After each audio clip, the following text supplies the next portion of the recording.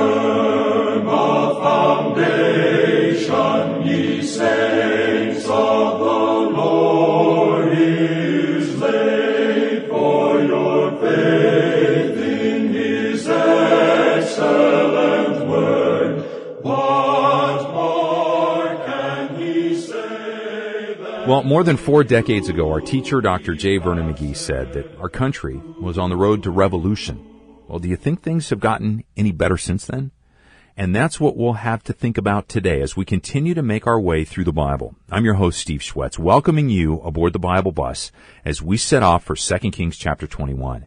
But before we dig right into God's Word, let's take a minute and welcome Through the Bible's president, Gregg Harris, who's here to update us on Through the Bible's online ministry. So hi, Gregg, welcome. Thanks, Steve. Good to be here.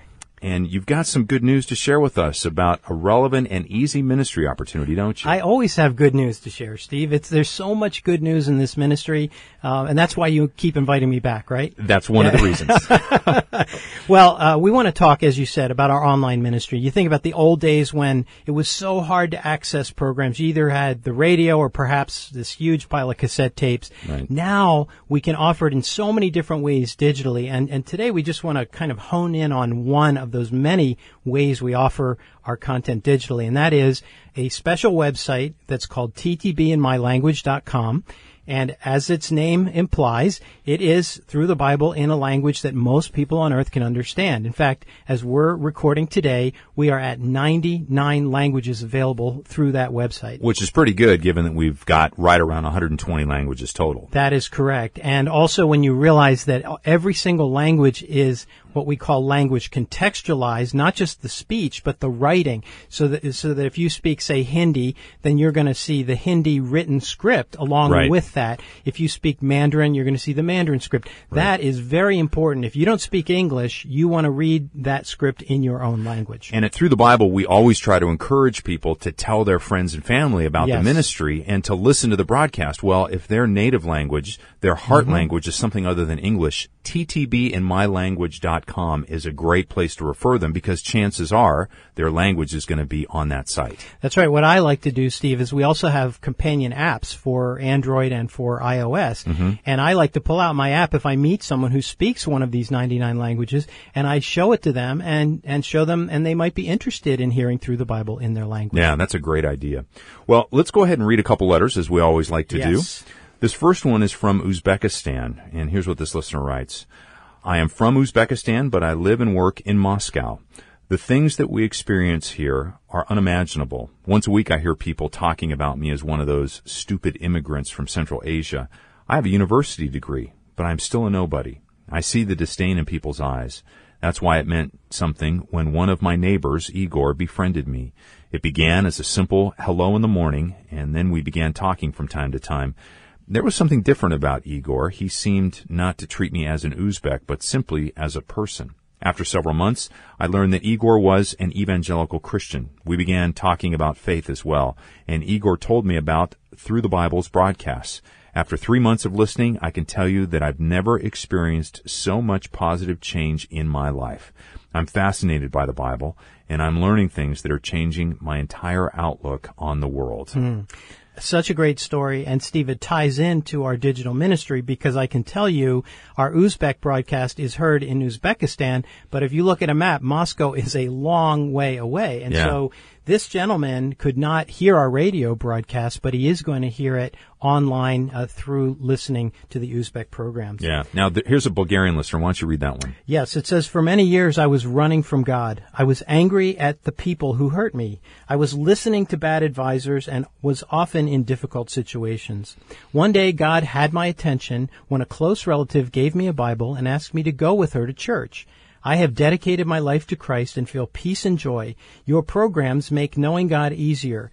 It's hard to read the Bible on my own, but with you as my guide, I understand it. Great. So many listeners around the world could say that. Regardless of the language. And he goes on to say, I have downloaded a lot of your messages and listened to them often. May God bless you and use you greatly. So encouraging. And I'd invite you as a listener, if you haven't yet joined our world prayer team so you can pray for people in Uzbekistan and Bulgaria, all around the world, do that today. ttb.org/pray. Gregg, why don't you pray for us as we begin? Father, thank you for the tools that you've put in our hand to get the whole word to the whole world. We're thankful that people can hear the program in so many different ways and so many different languages. We pray you'll reach many people through our efforts. In Jesus' name, amen. Here's Through the Bible with Dr. J. Vernon McGee. Now we come to a chapter that's quite a letdown after the last chapter, and yet has a tremendous message here for us. We saw that this man, Hezekiah, was the best king after David. None to compare to him. He is more like David than any other, and he's like David in some other ways. David didn't do so well as a father, and neither did Hezekiah. His son is the worst king that ever reigned over the southern kingdom. He's bad, friends. He's a real bad man. And we are given his story here, beginning with chapter 21. And it's actually a heartbreak when you read about the son of Hezekiah turning out as he did. I personally believe this. Now, I cannot confirm this. This is my own speculation and my own private opinion. And someone says that you're pretty dogmatic about some of your opinions, and I think that's true. If I thought it was another way, I'd be dogmatic about the other way, but I'm dogmatic about this way. I believe that the Shekinah glory, which Ezekiel was given the vision, left during the reign of Manasseh. Now, the Shekinah glory apparently was here at this time.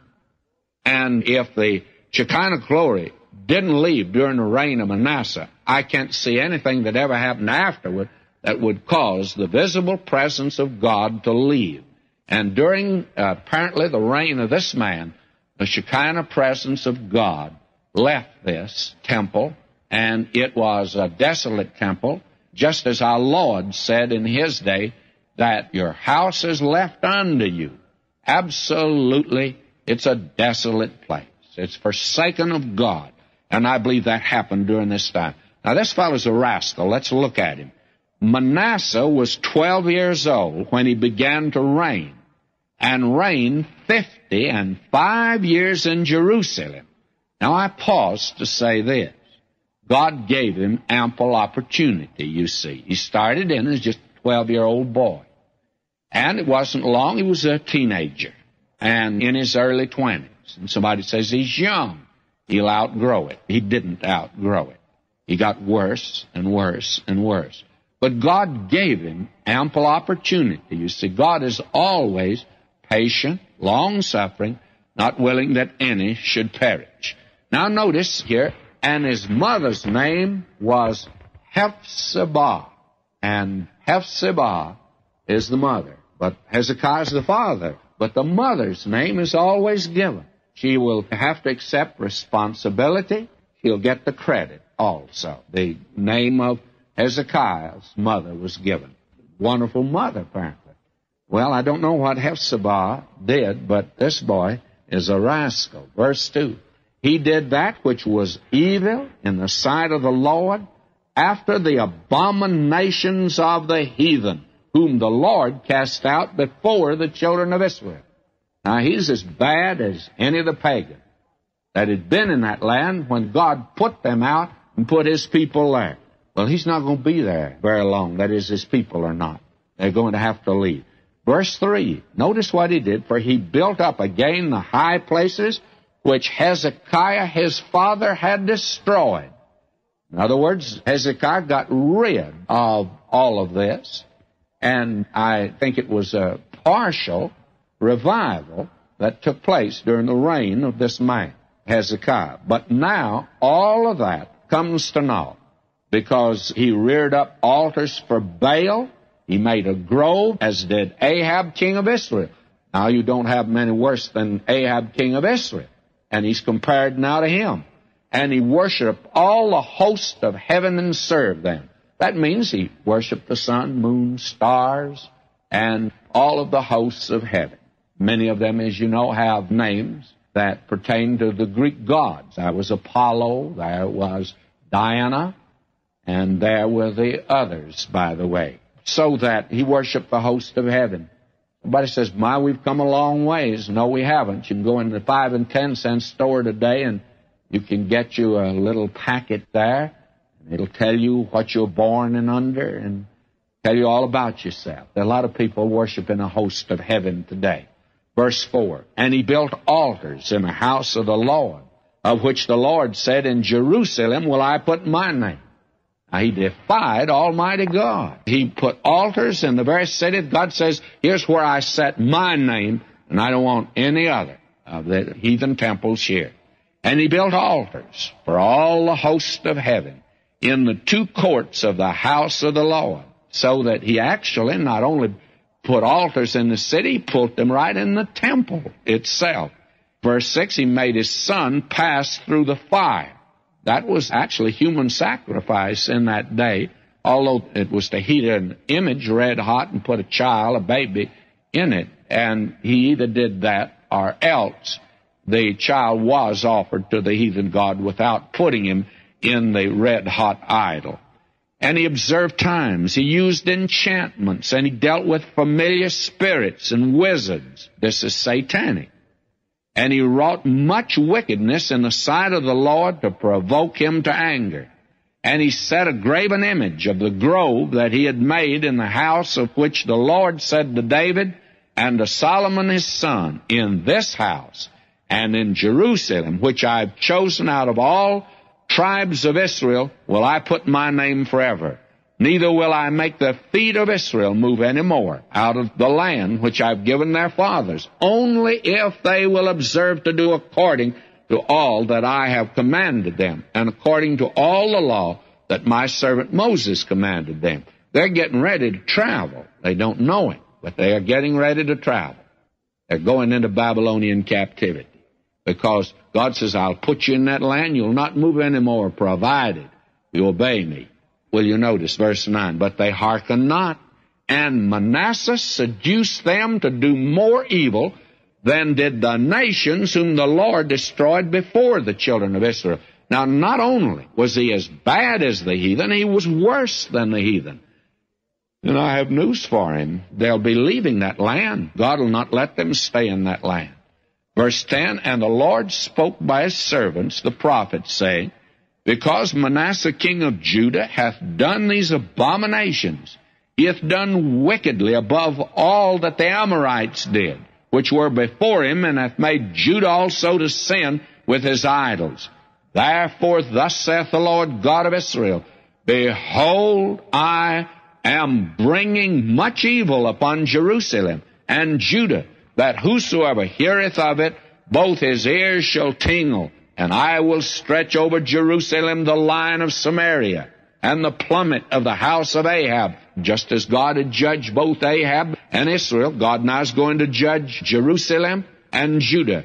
Now listen to this. God says, and I will wipe Jerusalem as a man wipeth a dish, wiping it and turning it upside down. God says, that's exactly what I'm going to do. I'm going to do some dishwashing.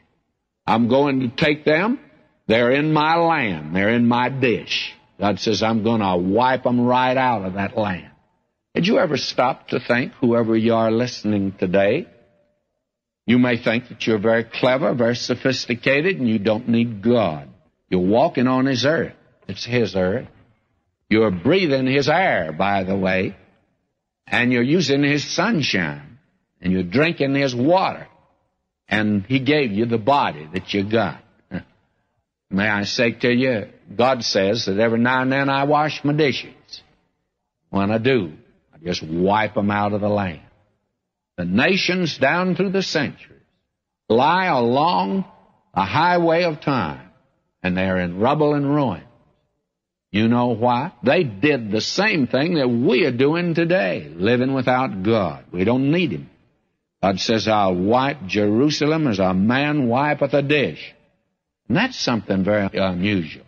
It looks to me like husbands dried the dishes in that day when the wives... But I don't want to start anything. I can assure you that, and I hope my wife's not listening.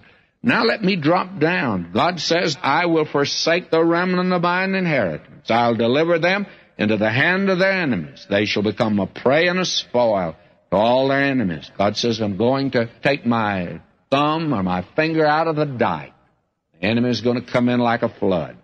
Verse 16, moreover, Manasseh shed innocent blood very much. You see, when a man goes into sin, or a nation, they don't sin in just one respect. They sin in many respects. Now, we've not only forgotten God today, we've become an immoral nation. There's lawlessness. There's murder. Why, there are companies that are moving out of some of the great metropolis across this nation today to try to get away from the lawlessness. Well, you can't get away from it until this nation returns to God. That's the first step. Oh, you can have law and order, and I get so provoked today with some of these folk. They will turn the spotlight on communism. Well, why don't you turn the spotlight on God and say that's what we need today? We're offering nothing but a negative proposition. Let's get rid of communism. Let's get rid of lawlessness. How are you going to get rid of it, friend? You can't get rid of it. You have to turn to God. Now, this man is guilty of murder. And besides his sin wherewith he made Judah to sin, and doing that which was evil in the sight of the Lord. Now we're told, now the rest of the acts of Manasseh and all that he did and his sin that he sinned, are they not written in the book of the Chronicles of the kings of Judah? And Manasseh slept with his fathers, buried in the garden of his own house, in the garden of his, and Ammon his son reigned in his stead. Now, this is the story of this man. Not much to say other than he was evil and he was corrupt. Verse 19, Ammon was 22 years old when he began to reign. He reigned 2 years in Jerusalem. His mother's name was Meshullemeth, the daughter of Heraz of Jotbah. And he did that which was evil in the sight of the Lord, as his father Manasseh did. He's a bad one too. And so we don't have much about him. Verse 23, the servants of Ammon conspired against him, slew the king in his own house. People of the land slew all them that conspired against King Ammon. Revolution, you see. That's what all of this leads to, is revolution. We're today, as a nation, on the road to revolution. And it's unfortunate, but our leaders seem to be interested in only one thing, and that is to get elected. And it seems like some are actually willing to sell their own country in order to do that. We're living in dangerous days, friends. Now we're told this man, he was buried in the sepulchre in the garden of Uz also. And Josiah, his son, reigned in his stead. Now we come to the last of the great kings. And this man, Josiah, was a great king. Not only was he a great king, the greatest revival took place during the time of his reign. Will you notice now, verse 1, Josiah was 8 years old when he began to reign. Notice how young these kings are? Why are they so young when they began? Well, Papa got killed. God removed him. Josiah was 8 years old when he began to reign. He reigned 31 years in Jerusalem. And his mother's name was Jedidah, and she's the daughter of Adiah of Boskath. And he did that which was right in the sight of the Lord. And he walked in all the way of David his father. And he turned not aside to the right hand or to the left. Now the sun's come up again. The light is shining again in the land. Now this man begins a movement that led to the greatest revival these people ever had after David and Solomon. Now, will you notice there's a sound here now of an abundance of rain. Verse 3, came to pass in the 18th year of King Josiah that the king sent Shaphan, the son of Azaliah, the son of Meshullam, the scribe, to the house of the Lord, saying, go up to Hilkiah the high priest, that he may sum the silver which is brought into the house of the Lord, which the keepers of the door have gathered of the people, and let them deliver it into the hand of the doers of the work, that have the oversight of the house of the Lord, and let them give it to the doers of the work, which is in the house of the Lord, to repair the breaches of the house. And I like this. The Lord's money was to be used for those that are doing something for Him. My friend, when you find out that today any organization or any individual is not doing something for the Lord, I don't care who they are, they do not deserve our support at all. God says, let's turn this money over to the doers. Somebody's going to do something. Verse 6, unto carpenters and builders and masons, and to buy timber and hewn stone to repair the house. Howbeit there was no reckoning made with them of the money that was delivered into their hand, because they dealt faithfully. I tell you, there are certain churches today that are always issuing financial statements, and you can't even believe them. I tell you how they can patch them up and make them actually very deceitful. And they say, well, you know, figures don't lie. That's true, but liars really figure today. And we have here marvelous men. These men, they didn't have to give a report. They were faithful. They could be trusted. Now, the first thing they did was to repair the temple. And my friend, today, my feeling is that revival will begin, if it begins, among God's people. It has to begin there. And I see no evidence of it right at this moment. But this is the first step. And I'm going to talk next time a little about revivals, because we hear a great deal about that today. We're hearing it, but we're seeing nothing because we see no evidence of it. The thing that took place here was this man got rid of all of the idolatry that was in the city of Jerusalem. Idols had been put there by his grandfather, old Manasseh, the rascal that he was, and now they are removed, and God's house was in decay. You've got to begin building there. And the next step was this. And Hilkiah, the high priest, said unto Shaphan the scribe, I have found the book of the law in the house of the Lord. You know, that's a terrible place to lose the Bible, is in church, but that's where it's been lost today. How many churches in this land really rest upon the Word of God and preach it? Now, I thank God for the many letters that I get. And all over this land, there's still many faithful pastors. We're trying to hold up their hands and help as best we possibly can. But, my friend, how many today have departed? They've lost the Bible in the church. And you remember, the parents of Jesus lost him at the temple. Believe me, Jesus is lost in church today, and the Bible is lost in church. Both of them have been lost today. And here, they find the Word of God. Where do they find it? Out on the dump heap? No. They find it in the temple. They lost it. And friends, the Bible has to be the beginning of revival. Now, I think it's wonderful that there's so many groups praying for revival. I wish they'd spend a little more time in the Word of God, because it's a return to the Word of God that brings revival. Oh, how tremendous this is. Verse 9, And Shaphan the scribe came to the king and brought the king word again and said, Thy servants have gathered the money that was found in the house.